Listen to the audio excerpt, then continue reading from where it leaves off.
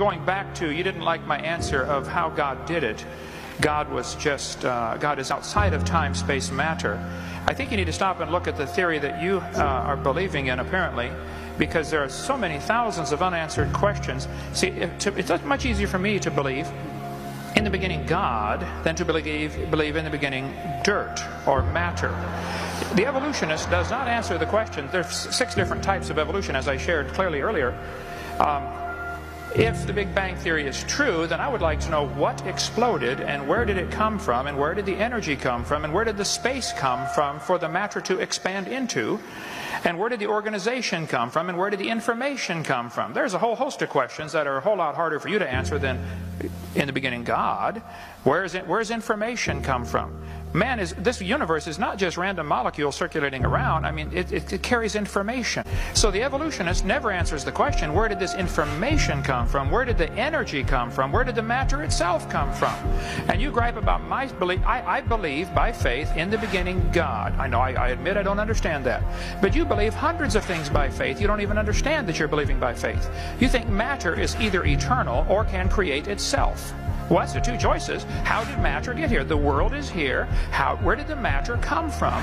Did it just happen by itself, or is it all just imaginary? We're not really here at all. You're faced with the option of, we're not really here, this is all just our imagination, or it had a beginning, or matter is eternal, which is both of the second 2 options are in violation of the obvious laws of thermodynamics. Matter doesn't create itself. And everything degrades over time. So either it had a beginning or it didn't. If it had a beginning, then what was before the beginning? I mean, there's so many thousands of things you take by faith.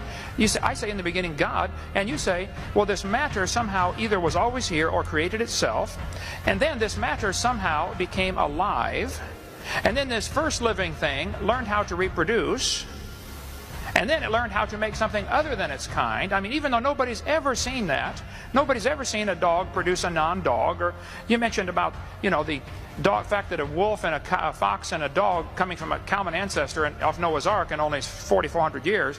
For heaven's sake, you believe they came from a rock. I mean, come on. I don't think my theory is that silly at all.